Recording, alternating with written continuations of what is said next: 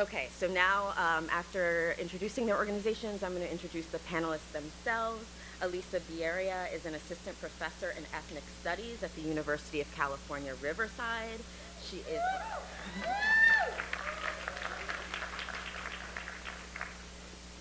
is a co-founder of Survived and Punished, a national initiative that develops policy, legal advocacy strategies, and community education, and organizing materials that challenge the criminalization of survivors of domestic violence and sexual violence. Colby Lenz is a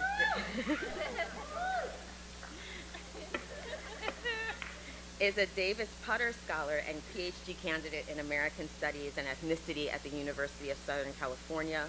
Colby's research centers the analysis of imprisoned people in California's women's prisons, including survivors of gender violence and movement organizers who are serving life and death sentences. Colby is a longtime organizer and legal advocate with CCWP and a co-founder and organizer with Survived and Punished. Our next panelist is Romarilyn Ralston. For 3 decades, Romarilyn has organized for gender and racial justice and against the violence of imprisonment, first while incarcerated and most recently as an advocate on the outside. Romarilyn is currently the program coordinator for Project Rebound at California State University, Fullerton, which provides formerly incarcerated students with tools and opportunities to help them thrive as scholars. She is also an organizer with CCWP, a recent fellow of the Women's Foundation of California Women's Policy Institute, and a graduate of Just Leadership USA's Leading with Conviction program. Beth Richie is department head in criminology,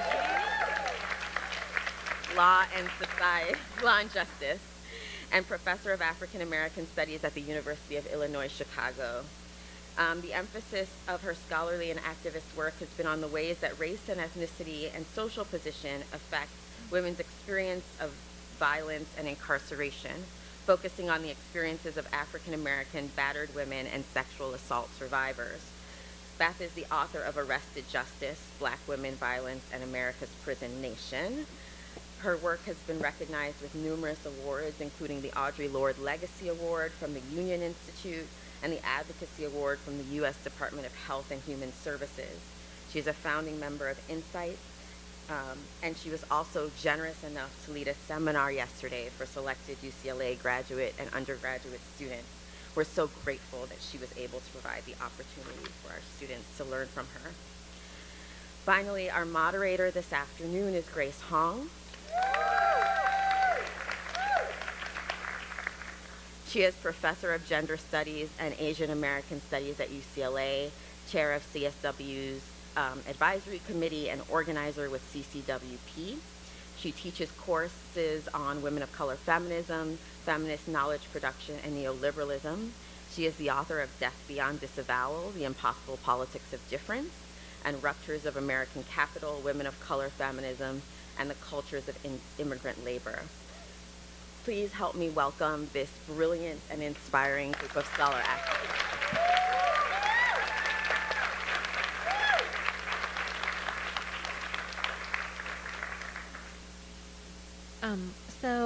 I am so delighted and and honored to be a part of this keynote panel, and just want to turn it over to this amazing panel.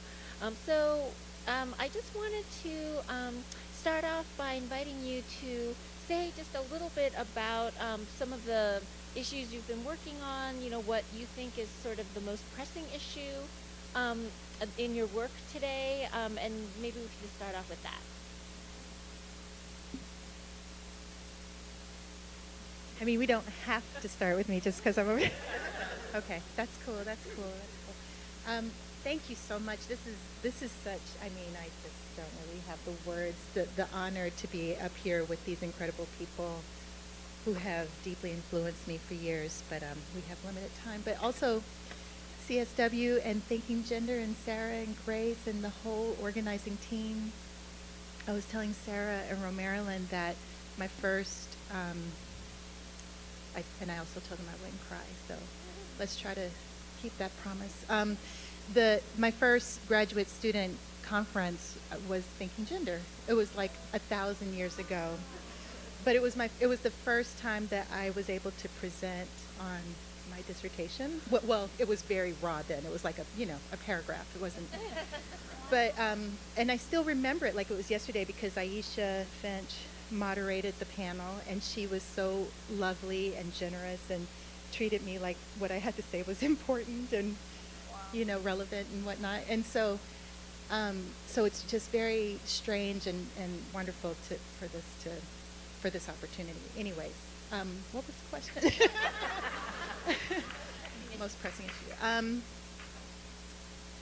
So many pressing issues. I mean, when I am facing questions like that, I always go back to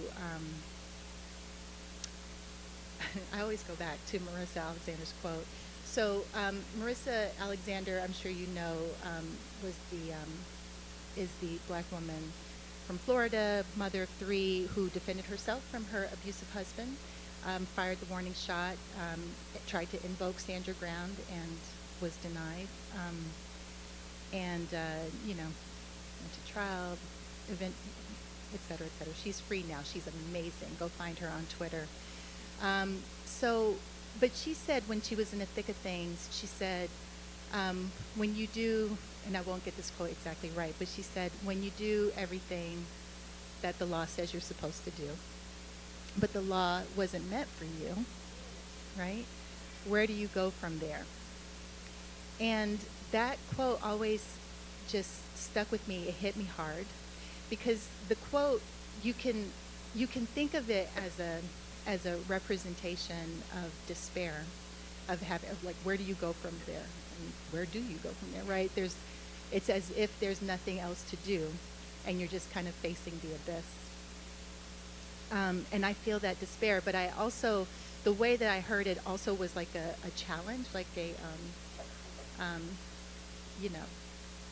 what are you, an invitation for us to try to figure out what there is to do next, what is in our power to move forward in a situation that is constructed as deeply impossible, but we're not allowed to just do nothing. So that invitation, I take it very seriously.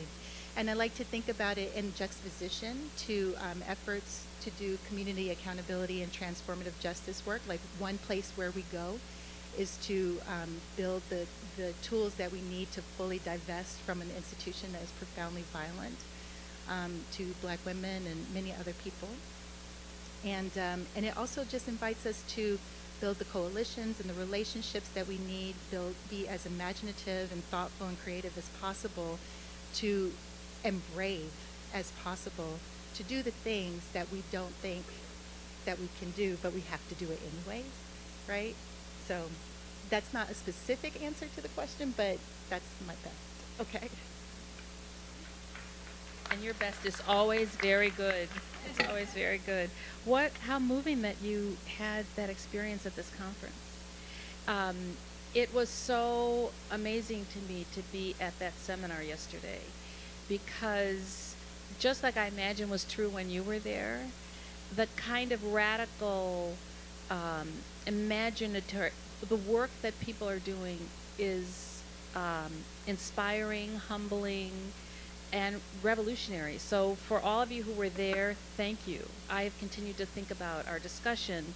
And then I know there are people who couldn't be there, and so I assume that there are many people in this room who are radically thinking about how to change the world, and I'm so grateful to be part of this discussion. Thanks for having me. I'm really digging California. I really am. And it's not just because it's so cold in Chicago. It's not, I promise you. So a couple of things occurred to me in response to that question. Grace, thanks for moderating this panel. One is, I'm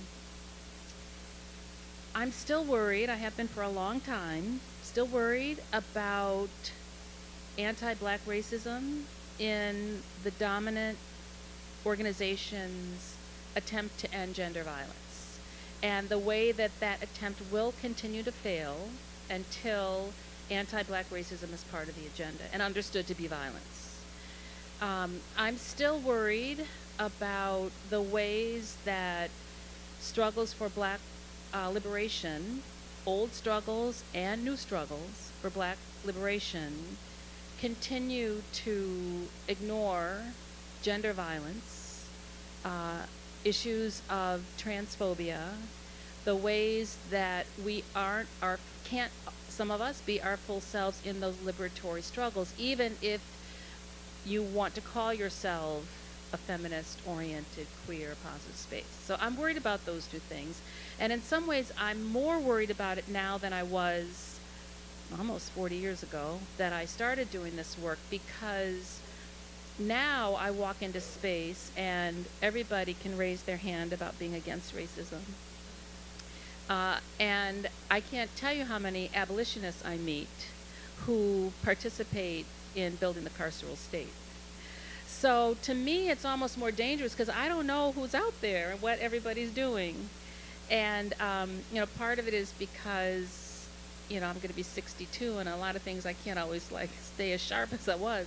But it's also just because of how co-optation is still with us and is dangerous. And it's especially dangerous, those two things I'm still worried about, especially dangerous because we continue to build up the prison nation, don't we? And that's, I know, what we're here to talk about. We're not, even if we're not building buildings the way we once were, we're still building the prison nation because they're, you know, the carcerality is coming out into the so-called free world. And so I'm worried about those things. I saw Dylan do something like this when you realize how long it was that we did the critical resistance insight statement. That was a long time ago. And when I think about, that's Dylan Rodriguez, by the way, we sat in a small group. I don't know, there were 7 of us, 8 of us, you know, trying to having that discussion. It was a long weekend. It felt like it was 3 years, but it was over a weekend. We worked on that statement together.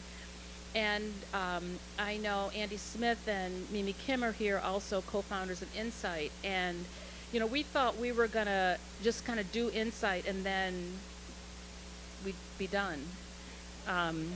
Well, we're not done yet, so here we still are. So those are like the big things I'm worried about. I want to just rattle off some other things I'm worried about because I want you all to fix this, please. I am very worried about Title IX, Me Too, sex offender registry, and all of the carcerality in that as one of the new frontiers. I'm very worried about the ways that anti-black racism is getting all tied up again in issues of freedom for Palestinian people. Very worried about that again. I'm worried about the Violence Against Women Act that, you know, can't pass because it includes attention to trans lives in it. I'm still worried about that.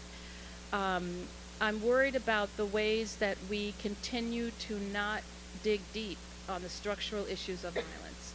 So that's kind of a, I mean, it was meant to sound more like a rant than it sounded like. Like I really wanted to like stand up and be articulating those things.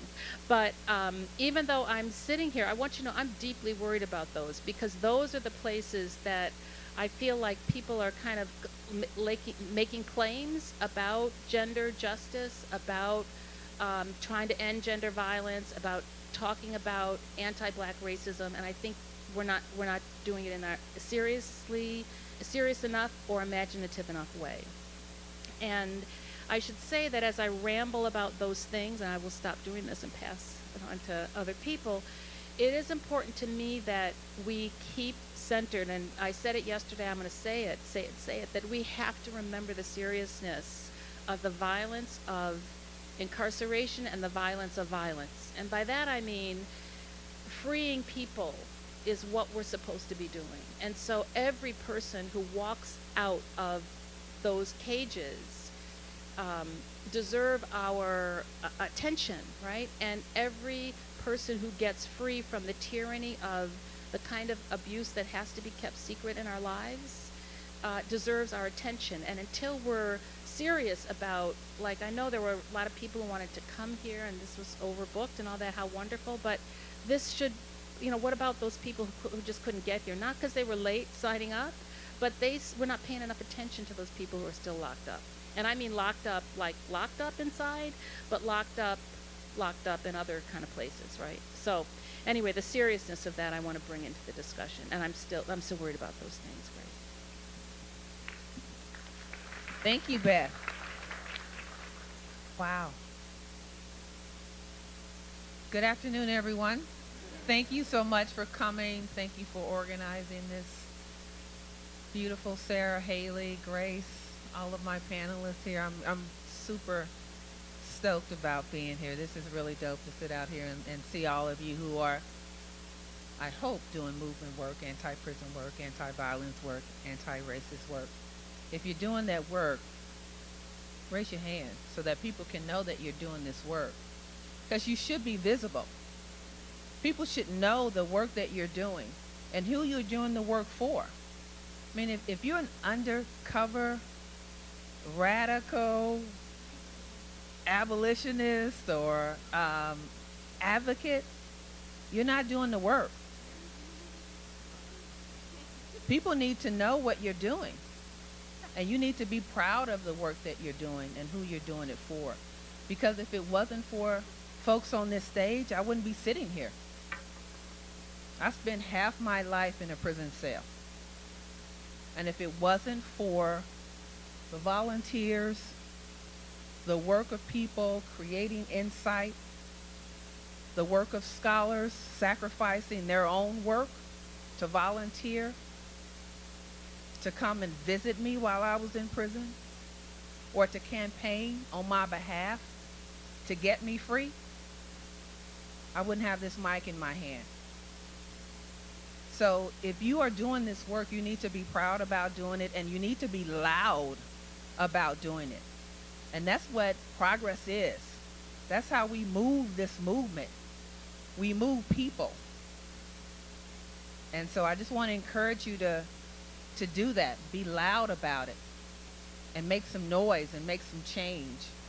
And so to Grace's awesome question about what are some of the most pressing challenges that I see, there's so many, old and new. Voting rights, you know. Folks who have criminal records are still disenfranchised from voting. For some states, indefinitely. We're starting to move that needle a little bit with Alabama and with Florida, but it took a very long time to do that. And so we need to keep working on these things that every person in this country should have the right to do. Voting is extremely important, and I want to shout out an organization who's here, Initiate Justice. Taina's here, and Richie. They've been doing really great work, you know, trying to get voting rights restored to incarcerated and formerly incarcerated people. And we need to get behind this.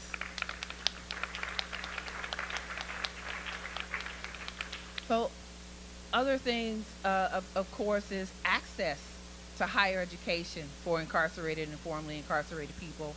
The work that I do with Project Rebound at Cal State Fullerton is just one of 9 campuses that are doing this work that started back at San Francisco State in 1967. So we know we're sitting here at UCLA, one of the finest universities in the state of California. It changes minds. It changes the world. It creates change makers here. What you have access to on this campus, everyone should have access to regardless of their past, which we all have. We all have a past. And if we are constantly defined by our worst moment in life, then we have a problem. Then we really don't believe in second chances. We really don't believe in redemption. We really don't want to get people free. If we're going to hold them hostage to something that they did in their past, whether they're a juvenile, whether they were on drugs, whether they were traumatized and fighting for their life, defending their life, we have to really get smart and stay committed to making sure that the challenges that we still face today around anti-violence work gets addressed. We shouldn't still be talking about the same old stuff 30 and 40 years later. The work that we've done has been awesome. I'm sitting here on this stage as a living witness to that work. But there's so much more work that needs to be done. And now we're addressing solitary confinement, juvenile justice issues. I mean, the beat goes on and on and on. Because we live in a world that we really can't imagine without prisons, but we want to. Because if we really thought about a world without prisons, we'd do something about it. I don't really think we're doing enough. We're writing about it. We're talking about it. You know, the folks on this stage has been, you know, getting one person out at a time, and that's great work. But we need to make our voices heard, our power heard in Sacramento, in DC, where we can liberate the masses. You know, if we're really concerned about mass incarceration, we want to eliminate the prison industrial complex, we can do it. We are the masses. We are the people. And I think it's time for us to really stand up and get radical about it and create this revolution that we talk about. Because it's real and we're on the verge of it. Every time there's a mass shooting at a school or another African-American man is shot down in the street by a police officer, we get radical. But then we wait until there's another incident. We need to always stay on that page until we're all free. None of us are free. And so I just want to encourage us to stay committed to those things. And that's what I see as the most pressing problem within this movement, within the work that even I do. So we get tired and that we're not training enough of you to go out and do the work. And I think we really need to get smart about making sure that our movement stays ready and is out there doing the work every day, 24/7, like it should be doing. And it is doing. Legislation, policy work is a big part of that. And we've been able to get some big wins here in California around criminal justice reforms, thanks to Governor Brown, our outgoing governor. And we hope that we can stay on that page and continue to be a leader in criminal justice reforms. And I think we can. And I'm so happy to be a part of this panel today. And I'm just looking forward to our conversation. So I'll pass the mic to Colby.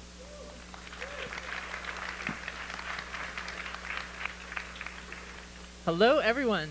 I'm also so honored to be here with this panel and with everybody in the room, and thankful to the organizers. Also, I just want to shout out, we have a lot of our CCWP LA team in the room. Raise your hand.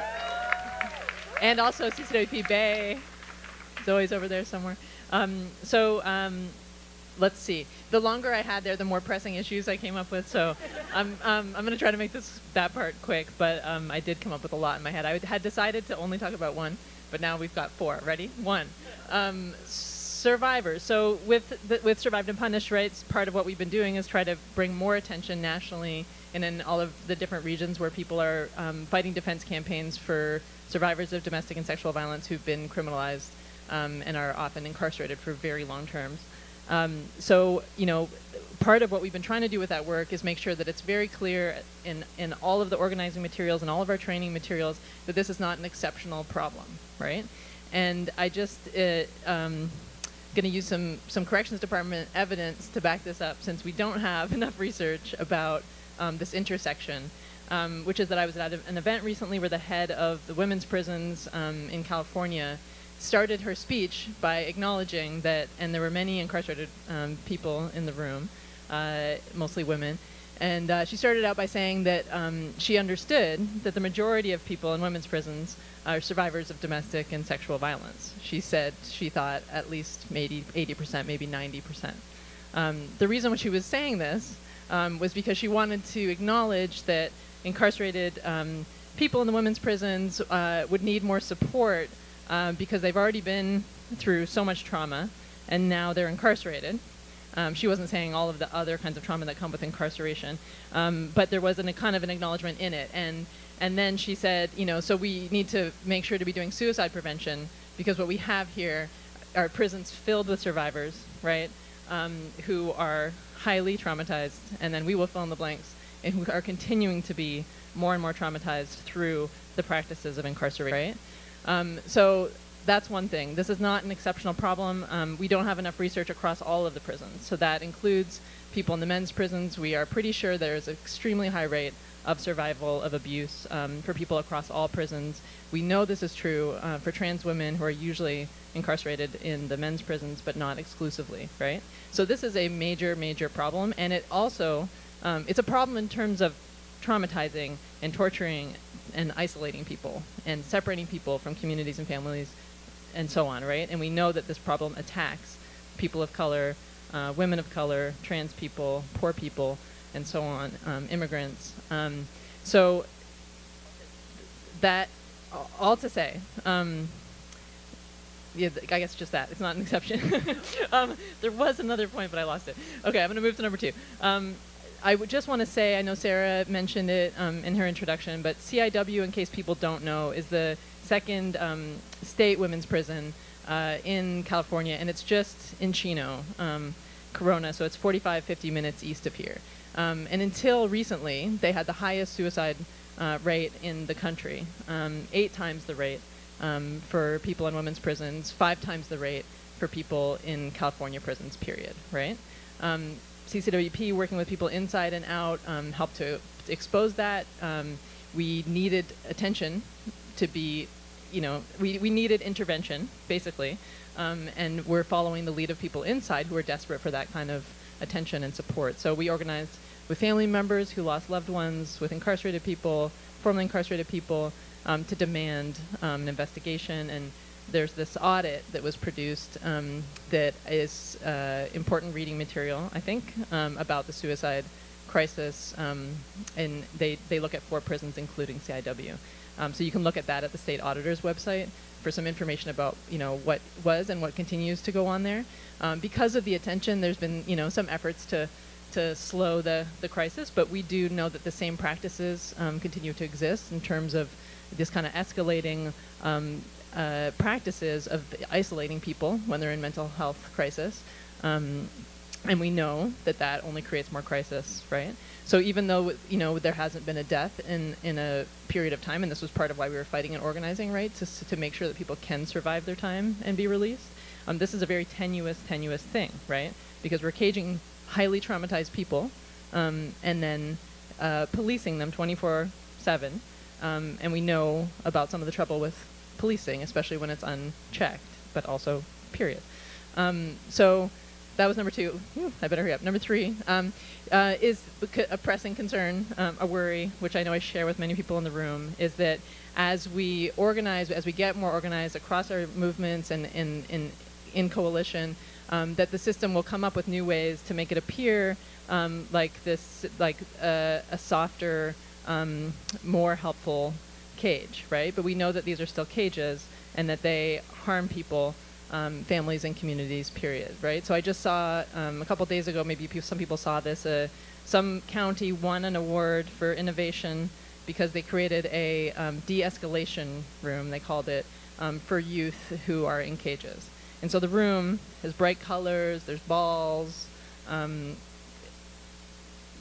don't remember where it is. Did anybody else see this video?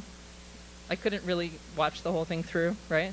But this is likely in response to the very amazing, very painful organizing around solitary confinement, including the hunger strike in Pelican Bay, led by incarcerated people and their families, right?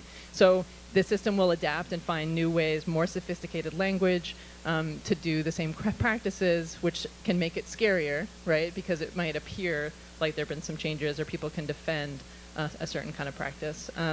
So that, and then the very last thing, which was the actual thing I was going to say, is that I think what's very pressing, I think for us and the people that we work with in the women's prisons, is sentencing reform, which happens, like Romarilyn saying, at the Capitol, to start carving away at these very, very powerful, very entrapping murder laws in California.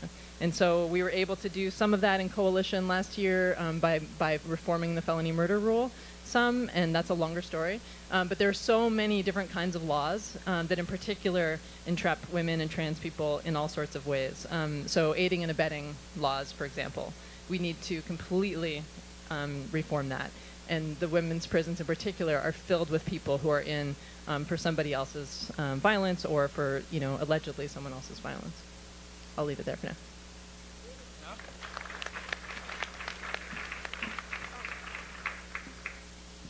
So, okay, that was a lot.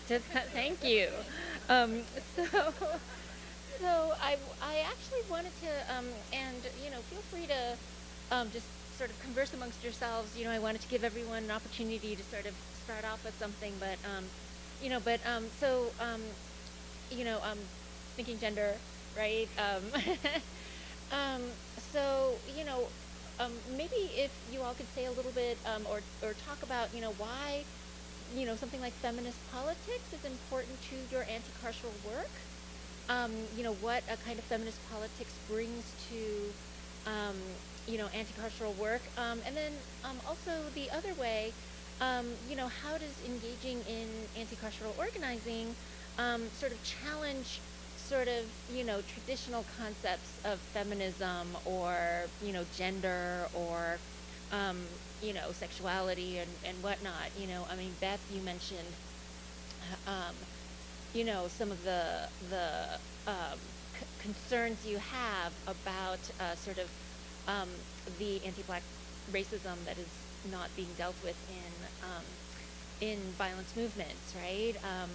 And in gender violence movements. That is obviously one aspect of it. But I wonder if, we could also open it up to, you as well as the other panelists to talk a little bit about the intersection of anti-carceral work and feminism.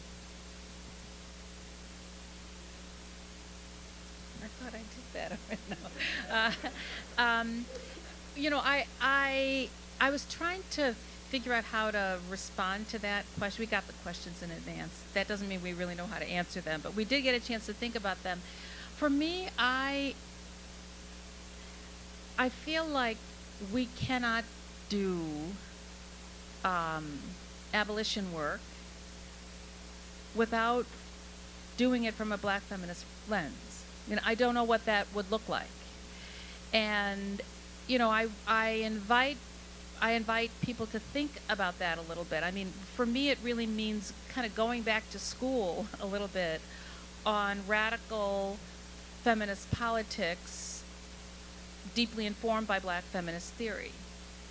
And I don't mean like we have to have I'm not saying we have a theoretical answer. I'm saying that we know something about intersectionality, don't we, Kim? We know a little bit about intersectionality. We know something about structural violence being important. And structural violence is we have to work against structural violence in order to work against the prison industrial complex and mass incarceration. That's structural violence. And that also is going to help us in our gender violence work, right? We have to know that the people who are most affected are the wise ones. And we have to look inside prisons to understand how to end the caging of people. And we have to listen to survivors tell their stories so that we're informed by real life work. Isn't that standpoint theory, to go everyday knowledge, right? So I'm not saying that we need to read books on Black feminist theory, although we could reread books, but we have to think about what the messages are about a liberatory praxis, and that's how we're going to bring abolition forward. And the part of that for me that is hardest in some ways is the part of especially Black feminist theory that says we're strong, we've got resources, we have to imagine, we have to live our lives and do our work and raise our children and have relationships and write our books and run our academic programs in a way that's consistent with the politic of liberation. And we're, most of the hours of the day we're not doing that, but we have to be trying to do that all the time. That's what I was hearing in some ways. And so to me, it's inseparable to think about gender freedom and abolition.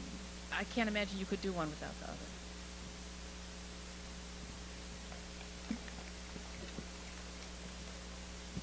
Thank you, Beth. I just want to comment on a couple of things that Colby mentioned, sentencing. And so in California, there's over 110 sentencing enhancements in the penal code that can increase a person's time based on their affiliation or whether or not they've had prior convictions, etc.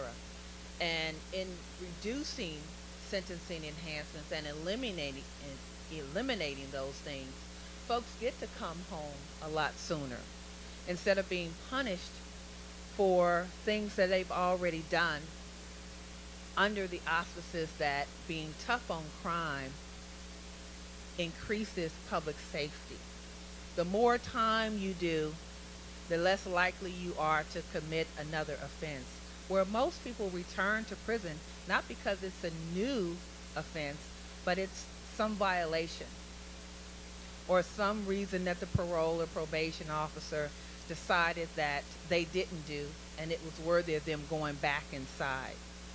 So in eliminating sentencing enhancements, we make not only folks accountable, we talk about being accountable, for their time, we also make the state think about ways to really provide services and opportunities for folks who are caught up in this revolving door. Because if doing an additional year or 5 or 10 years or 15 years for an enhancement is not the answer, what is the answer? So when we think about abolition, how are we going to get smart on addressing what's really the problem? Why are people going into these places in the first place? What is it that they're not getting in the community? And that's where we start. I think that's how we eliminate prisons. Those who coming out, we provide resources, services, access to quality housing, health care, education, employment. We all know what the barriers are for folks who have criminal records, but we're not providing that access for all of us so that we can reinvent ourselves or get our lives back on track or just go on with our life without having to be held hostage by that thing that you did back then. And so we really need to think about reinvesting those correction dollars into community programs, into access to higher education, into health care, so that folks have their needs met when they come out. Because if we come out and we don't go back, the recidivism rate in California goes from 64% to 0. Then we can continue to shut down these prisons. And shout out to Justice LA for blocking the expansion of those 2 new jails in LA. So great work. CCWP was a part of that work along with some other fantastic organizations. So we just have to think about people not going back, and reentry is a big part of that. When folks get out, especially after serving long sentences, what are we coming home to? What have we learned inside of these cages that we've been locked in for so long? Are we wiser and smarter and stronger, or are we just older and unhealthy and dependent on the state and docile, incapacitated? So what do you want us to be when we come home? Do you want us to be contributing members of society? Or do you want us to be a burden? Because we need to invest more dollars, more time, more scholarship on building programs and opportunities for folks who are deserving of a life after prison. So I just wanted to touch on that. Because if we don't, then we get re-traumatized by not feeling welcome, by not having access to resources, and then we become victims of the state. And then the state, of course, as an apparatus of punishment, decides that we're only deserving of the cage, and we go back in, and then we start to internalize that, and we start to feel like that's our only space that we can navigate, that we feel comfortable in, because we're not accepted anywhere else. And that's just not true. We are all deserving of a place to live, of a job, of a college education, of healthy food and water. We're working for folks to have access to all of these things. And we need to think about reentry in a way that we haven't imagined before. And I think in reimagining reentry, we reimagine a world without prisons.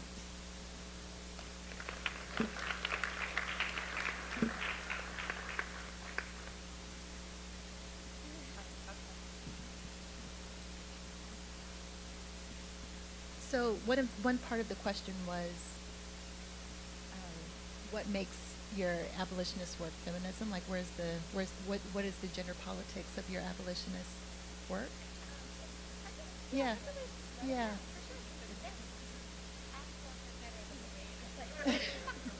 No, the first thing that I thought of when I read your question and heard your question again is pace and practice. And there's a way in which abolitionist movement, abolitionist organizing can become extremely detached.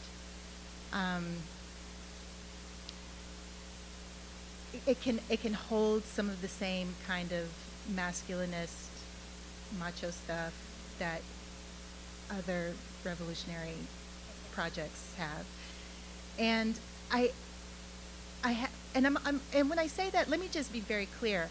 I'm not guilty of it. You know what I mean? Like, it's like when you're part of the left, you get caught up. And the other thing is that when there's also a way in which the relationships with the people that you're doing political work with can also get caught up in the politics of academia. And we have to be careful. Those of us who are doing both things, or trying to do both things, or figuring out like some sort of relationship between them, like trying to, this is my first year as a faculty member. Sort of, you know. Thank you, I appreciate it, but also it's like, you know things about the academic industrial complex, and then you actually become like right, and then you're like, oh wait, and am I being pulled into some funky shit that I shouldn't be pulled into? You know what I mean? Like, is this like being mindful? Anyways, so one of the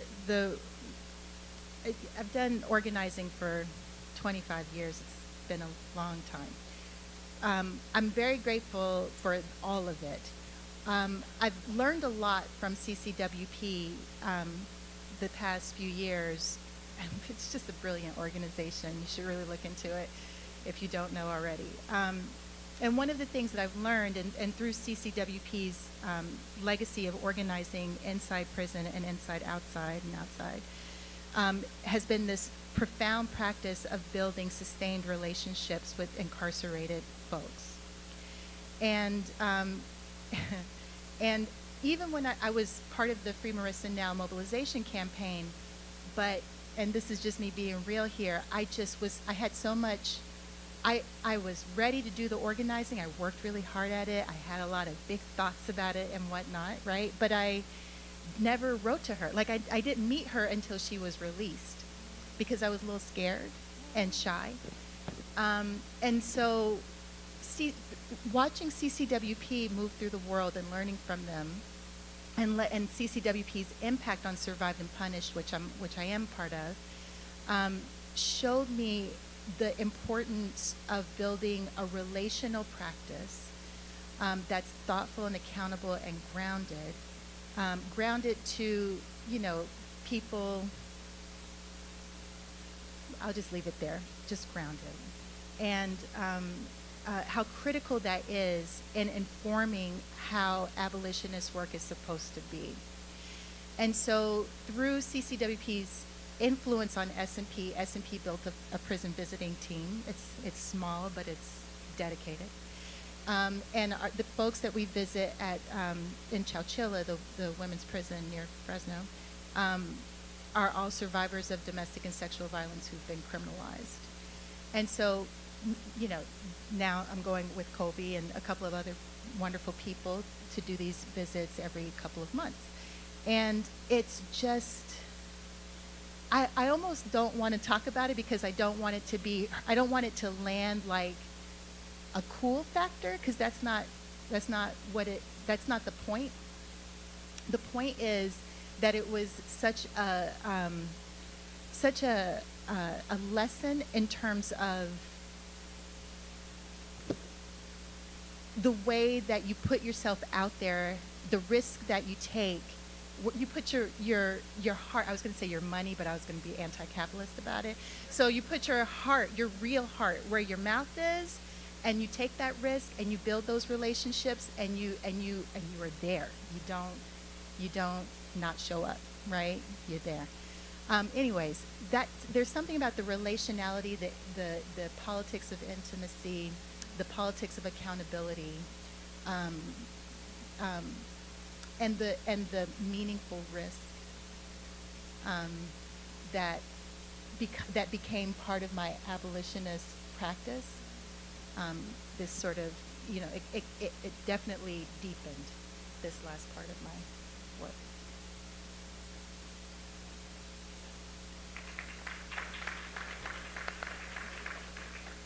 That was very moving. Do you want to say something? Okay.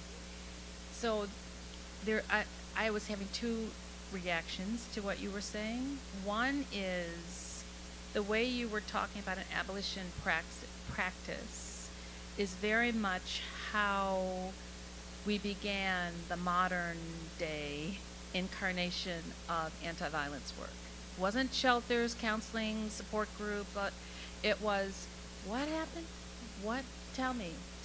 Come, my heart is hearing your heart, right? And that's why initially a kind of grassroots feminist organizing strategy worked to bring liberation, because it was a relational political practice, not a social service industry. So it's a cautionary tale, abolitionists, right? Don't become a social service industry that's called, you know, abolition, because that's what we've done wrong. And so that I was very moved by how you described that. I also was inspired to think about, like, it's sort of hard for me to remember that this is your first year teaching, because you've been teaching for so long. And so to me, there's a question about scholar activism that I think is really like the wrong order of the words. Because I think we need to think of ourselves as activists who work sometimes as scholars. And that then says, like, the activists inside and out are the teachers.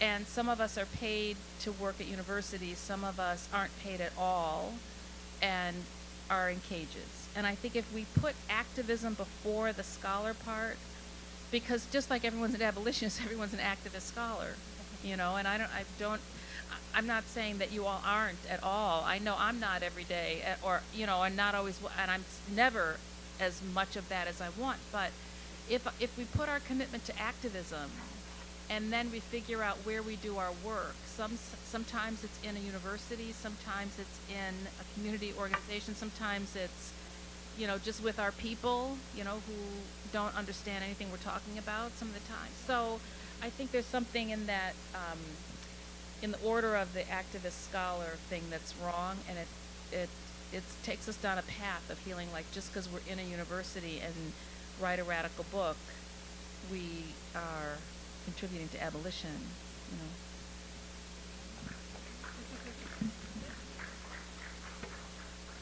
I like to just leave that one there. I mean, there's so much to say. I so appreciate what everyone's sharing, and I've learned so much about this relational practice through CCWP's model and other organizations that work with the same kind of model, like the Gender Variant Justice Project, Intersex Justice Project, TGIJP in the Bay. So there's a set of grassroots groups, right, that do this model of making sure to prioritize supporting and building relationship with and fighting alongside and with and for people who are incarcerated. And that CCWP started from the inside, right, as I think Sarah mentioned too, and that there's so much power that I've seen, even with very small grassroots groups, right, with very little funding. There's so much power in, I think, an organizing model that's relationship built, and I think there's so much potential, obviously, and hopefully in real life, you know, actual just material reality of survival and freedom, and also transformative justice, and so much in that work. And I think I was reading in a book that Alisa was carrying around earlier. Apple something. I saw a couple people that I know who are incarcerated in Chowchilla were quoted in a chapter that Mianta McKnight wrote, and she's also formerly incarcerated, and they were talking about the kinds of transformative justice work that they're doing inside prison to try to avoid some of the violent policing that happens every day. And so just as another note to say that there's so much to learn under these like extremely violent conditions that people are surviving, about how people survive. And there's so much to support. That it really is a desperate situation in every single one of these prisons and every single one of these units. People need support, and that's not what the system is set up to do. They're not going to get it there. So it relies on the community to do everything we can to support people through that and out. And then in terms of feminist politics, I agree. It's at the center, right? So we know because of Black feminist scholars and others, but primarily so, that patriarchy is at the very center. It's the very heart of carceral violence, and alongside white supremacy and settler colonialism and ableism. So it upholds everything about prisons, and because people who are incarcerated are so disappeared in so many ways, and there's so little ethical research about why people are serving the kinds of time that they are. What are the patterns, right?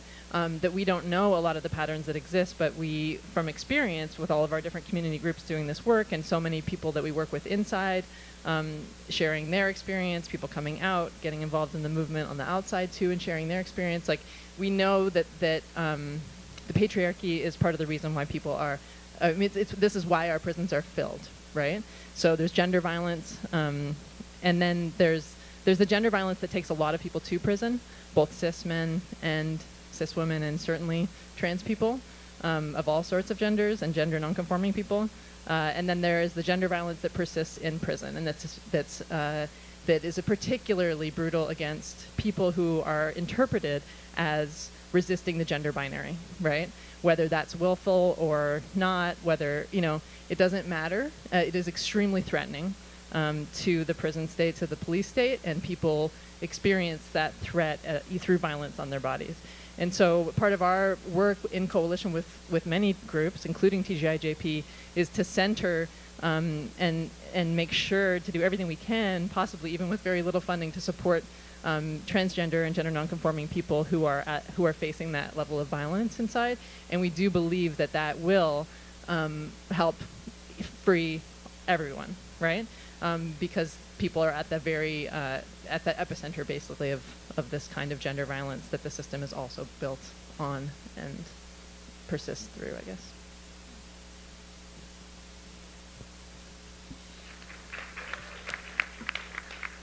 Well, so I cannot believe it, but I think I have to kind of ask my last question, so that we have a little bit of time to open it up to the audience. And so, what I had wanted to ask you all about, to sort of end on kind of a high note, a number of different kinds of successes and victories and successes in quotation marks, right? We've seen at the last CCWP general meeting, actually, one of our members, Joe Hankins, coined a term, pain joy, which we found very helpful as a descriptor for what it feels like to have these kind of successes and wins, right?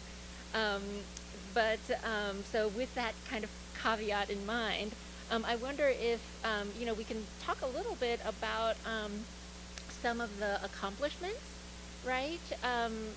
Both recently, but also sort of long term of feminist anti-carceral organizing. Also, if you wanted to say something about sort of, the future of this work, what sorts of, visions, horizons you're sort of looking toward, please feel free to say any or all of those things.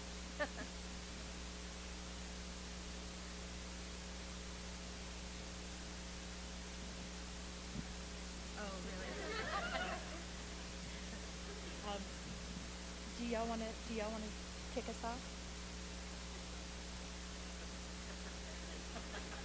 Okay. Yeah, I was thinking as Colby was talking and then kind of reflecting on some things that Alisa had said about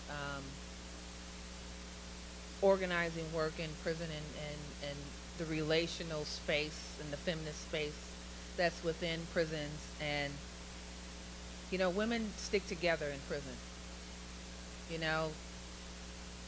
I know there's sometimes this contrary belief that women don't stick together. We do. If we didn't stick together, none of us would survive. It is because of women's prisons being that feminist space where we can sit together and think about how we're being oppressed and what are we going to do about it.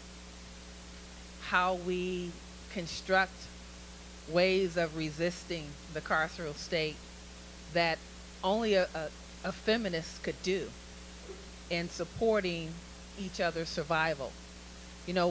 How do we care for one another and transform a cage into a classroom or into a kitchen or a hair braiding salon? We do these things in prison.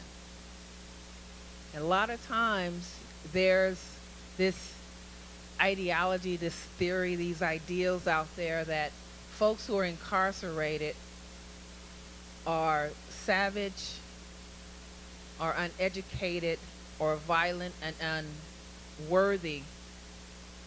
But we are some of the most loving people to one another inside. Yeah, we fight and fuss and sometimes people get hurt. But we do all that in all y'all communities too.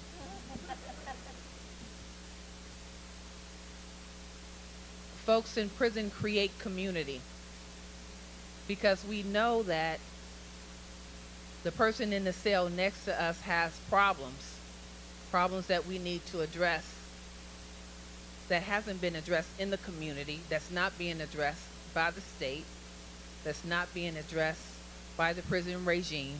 No one's addressing those issues. And if I don't take care of my sister, who will? And so when I think about anti-carceral feminism, I think about the women who care for me inside the prison and who I cared for and how they offered their skills, whether it was hair braiding or making tamales or rubbing my feet because I was a firefighter or whatever it was. We cared for one another until we got out. And then we connected with the movement so that we can continue to reach back and pull another person out. And so that's what it's all about. Strange places that we can't really talk about in a way that folks can comprehend, that's only writing about them from the outside, because our perspective from the inside is much different than your perspective from the outside. I'm hoping that in the next 5 or 6 years, those of you who want to write about and do research around, anti-prison work, prisons, you have to connect with someone who has this lived experience. Only we can share things about how we resist that place, how we belong, how we create that space, transform that space, but most of all survive those conditions where some of you wouldn't last a day. Wouldn't last a day. And women are still there. I have friends who were there when I went in '88 who are still there, surviving every day. So I wanted to say that we have to figure out ways to continue to support those inside, encourage them, because if they don't survive, if I hadn't have survived, then I think the movement, you know, doesn't really have meaning if we don't survive. We have to survive.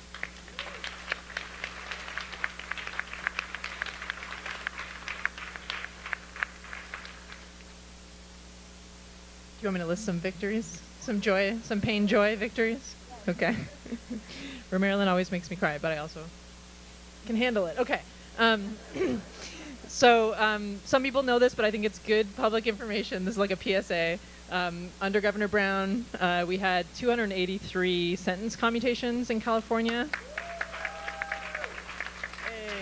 Hey. This is a very big deal because it's often maybe 2 under a governor's term, right? He was at the end of his time. He is not a saint. He did a lot of terrible things that added to the problem of mass criminalization and incarceration in California, and he had some regrets about that, and we were able collectively to take advantage of that, and are also very grateful that he did some of the things that he did.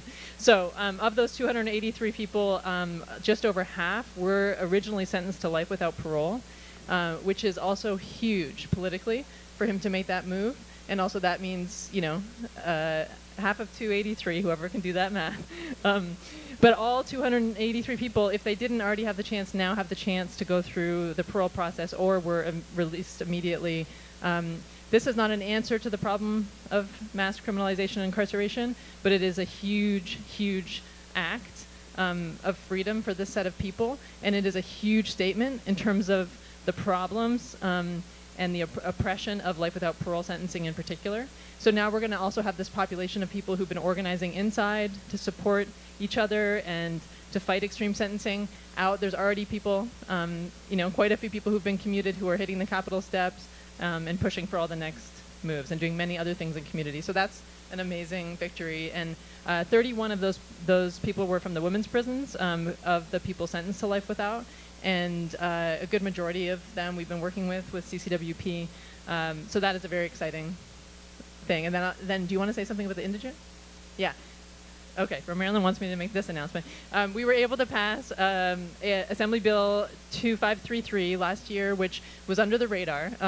So this is another PSA. So the poverty threshold for incarcerated people in California, it was at $1 a month, which meant that if you had more than $1 a month on your books, even if it was $1.02, it meant that you did not have access to basic hygiene supplies or access to mail, to use the correspondence through the mail with the courts, which is huge, right? And so we were able to get that poverty threshold lifted from $1 a month to $25 a month, which sounds maybe not like a huge victory, but most people are making, you know, terrible slave wages of average around $12 a month. So that means, like, before, people who were working were not able to get any of those basic supplies. So that's a bill that we are now following up on with Initiate Justice and others to get rid of the medical copays in the jails and the prisons in California. So incarcerated people are charged currently $5 in the prisons for every medical visit, $3 in the jails. Not all counties charge, but they're able to. And we're working on changing that, and we already had a victory on that one. Yes, we did. So, just to elaborate a little bit more on what Colby said, for folks who are incarcerated and who are making that 8 cents or 10 cents or 12 cents an hour, it takes 60 hours for them to earn enough money to initiate a doctor's visit. And so 60 hours of work may be digging ditches, laying pipe, scraping walls, you know, building furniture, sewing, you know, uniforms for a state agency. I mean, it's hard labor to earn enough just to see a doctor. And every time you have to pay something like that, in which we all pay co-pays, I understand that. But within the prison system, when we talk about wages, you know, there's also restitution. Folks who are incarcerated automatically pay 55% restitution from any wages that they make and any monies that they receive. So your money goes down to $1 real quick. So if all you had was $1 on your account for that 30-day period, you can't even buy a tube of toothpaste, nor will the state give you a tube. But some people think that prisons are these country club facilities where the state is actually providing you with hygiene, with clothing, with food, with everything that you need, education. Those things are there, but they are not adequate. If you have $1 or more, you don't get a tube of toothpaste from the state. You don't get deodorant, lotion, a toothbrush. You don't get anything. So you have to create community.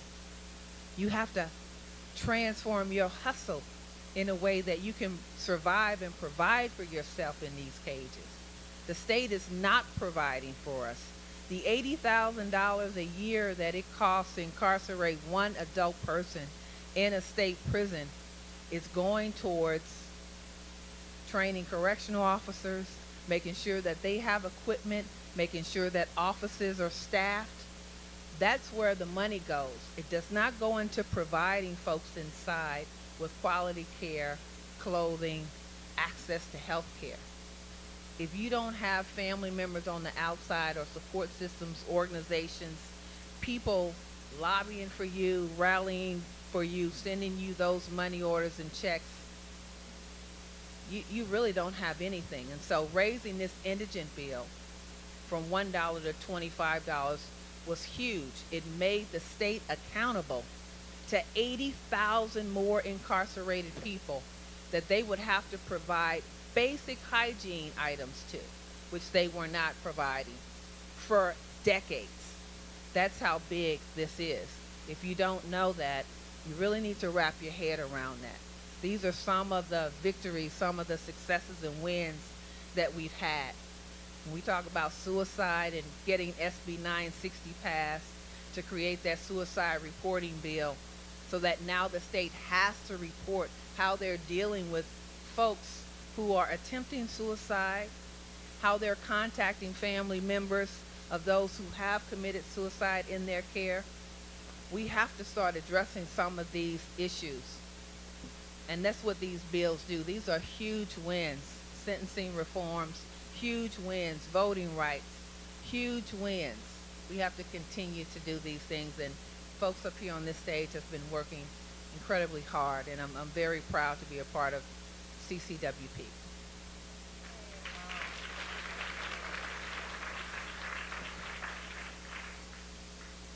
Is anyone else here from Chicago besides Chicago? Yeah. So yeah, I just will say a few things about Chicago. We have some trouble there, but we have some good things, right? So there was very exciting organizing around the No Cop Academy. People coming together and saying, you can't build a training site for police officers. We need that money. Divest from that and reinvest in our communities. It was very exciting and moving. It didn't win all the way, but the organizing led to an interesting way that people who identified as abolitionists therefore were well poised to respond quickly to the issue, the issue of R. Kelly. And I say that to say that part of the win to me around organizing is having your community ready to respond, right, when you need people to show up for something. And there were key people who were making connections between issues around that. The gang database has had its first level of elimination in Chicago in the last few days. That is very important. A long story about it, but that is very important. Not much discussion about women on that database, even though women are there, and trans people on that database. But again, that's the frontier we need to work on. And then I also wanted to just lift up and the work that some people, especially women of color who work in mainstream anti-violence programs, are doing now to say, oops, we made a mistake. Not we, the people doing the work, the corrective work, but oops, y'all made a mistake. And it's moving to me to sit now with people who I've been sitting with and arguing with for 40 years, for people to say, my hands are dirty on that. You know, we made a mistake. We have to course correct. What's our culpability? How do we undo what we did? You were right. You know, all those things. I'm sorry. All those things matter. And I have been moved by the small group of people who work primarily in state level organizing, state coalitions of domestic violence and sexual assault programs, who are kind of getting right, finally listening. And I, you know, when people change their mind and change their heart, they should be recognized for doing that, right? Especially when they try to undo what they did. And I guess the last thing I want to say about that is, let's not, every time someone comes home, it is a victory. And I think it's an abolition practice, I think, that we need to celebrate that more. And I'm like, where's our welcome home committees? Or we've been waiting for you, or we've got you now, or there they are right here. Okay, because it matters. I mean, to come home to love, to radical love that said, we're sorry you were gone and we now you are ours again, I think is important. And every time someone comes home, we need to be there.